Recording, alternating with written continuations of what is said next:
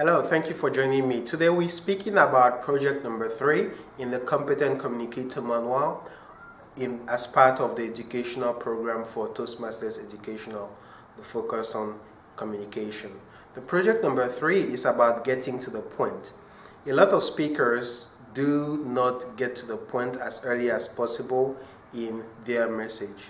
If you do have a speech that is supposed to be 5 to 7 minutes, you want the audience to know right from the onset, within the first 30 to 60 seconds, what it is that you'll be speaking about.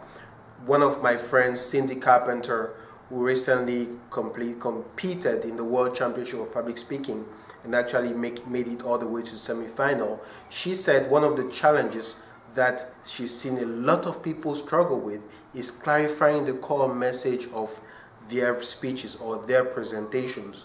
When everything is said and done, what do you want your audience to take home with them?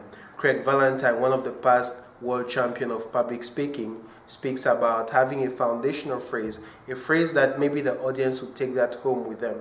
What is the point of your presentation? What is the point of your speech? When everything is said and done, what point did you make? That is what you have to focus on.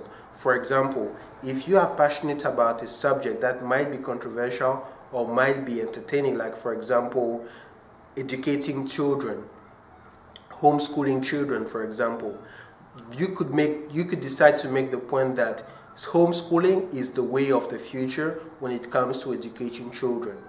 And your recommendation could be, start looking for ways to homeschool your children, because that is what the future is going to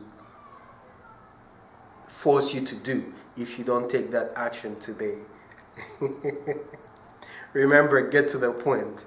Project number 3. I believe this has been helpful. Thank you so much for watching, and I'll see you again for the 4th video in this series.